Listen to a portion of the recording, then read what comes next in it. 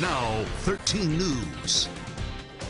We've all heard the phrase breaking the glass ceiling, but what about breaking the brass ceiling? 13 News reporter Shannon Litton has one remarkable woman's story of going through the ranks in tonight's Good News with 13 report.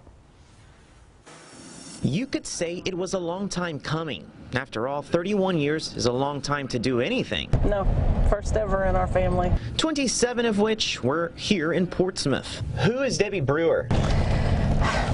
Just small town girl. When I was in high school, never dreamed I'd be doing this. Not only did she not dream it, she was told it would probably never happen. It's something she heard before she became a Portsmouth police officer. He said, I can never pay you what they can pay you. And he said, I'm not comfortable with putting a female on the road. And it's something she still hears today. You're a female, you can't do this. I guess I just have to show them that I can. She smiles graciously, knowing a new chapter begins as she's sworn in as the city's first female police chief. Congratulations, Chief.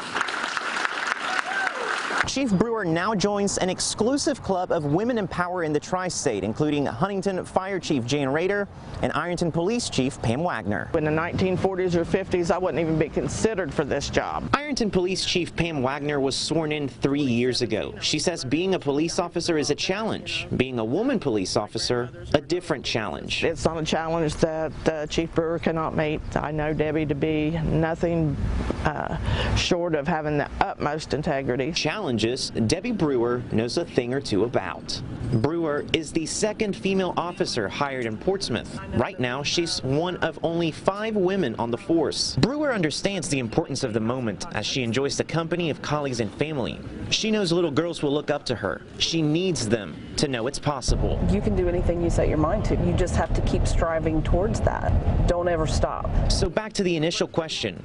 Who is Debbie Brewer? She says she's just another Scioto County resident. And that's me. I'm just like everybody else. I don't put my pants on any different than anybody else. A resident making history in our tri-state, shattering the brass ceiling and living proof that dreams do come true. In Portsmouth, I'm Shannon Litton, 13 News, working for you.